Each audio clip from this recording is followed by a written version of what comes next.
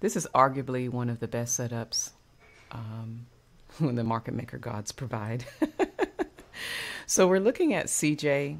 We're looking at the 3 previous day high trade setup. Okay, so we can see here we have 3 days peak high. We have 3 previous day lows. The ADR has not been hit at this moment. We have exceeded the daily range for today. So that signals to me that we are the highest probability of a reversal for the New York session. We already had this huge drop in the earlier session for Asia.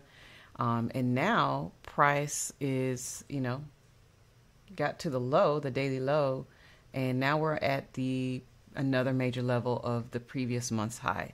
So what are we doing? We're waiting for this to provide us an opportunity to take the reversal today, because that's what the 3 previous day high low, actually this one will be low, trade setup would be. So I'm going to be watching CJ in New York.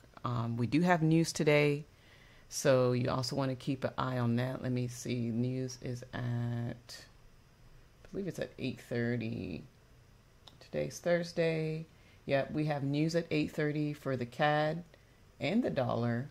Okay, and then we have and then the Swissy, but that's I'll look at Swissy later. But yeah, this is going to be an opportunity, guys, to take a reversal trade, and then we'll see what happens, right? So we'll be watching for this.